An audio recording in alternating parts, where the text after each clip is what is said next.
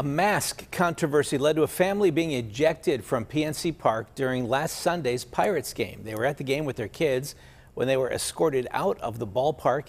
Andy Sheehan talked to them about it.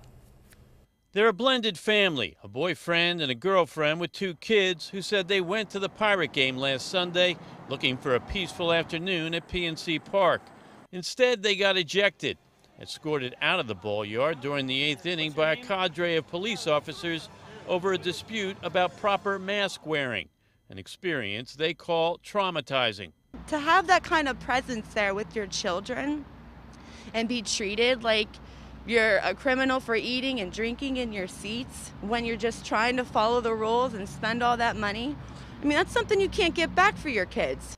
The couple says they bought food and drinks and had removed their masks to consume, but were warned to put them back on by an usher.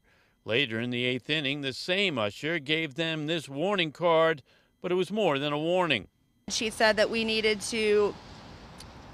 weren't following the policy and that we needed to leave. And we said we weren't going to leave. And then about 7 police officers were there. My son he's crying the whole time. You know, he thought we were all going to be arrested, or I was going to be arrested and go to jail for what? In a statement, the Pirates did not address the specifics of this incident, but confirmed it is less than a handful of ejections over the compliance with its mask policy this season.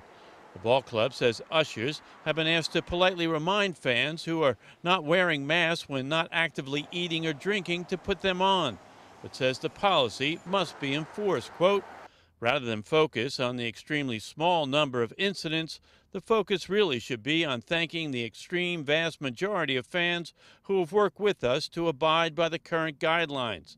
Their patience and understanding that we are all in this together has been critical in allowing us all to get back together again at PNC Park. Amanda Alderson doesn't know if she'll be going. I've taken my daughter since she was born to these games. And I don't know if I'd be back after this. But the Pirates call this an isolated incident, saying for the most part their staff and the fans have been working together trying to enjoy baseball during a pandemic. Reporting at PNC Park, Andy Sheehan, KDKA News.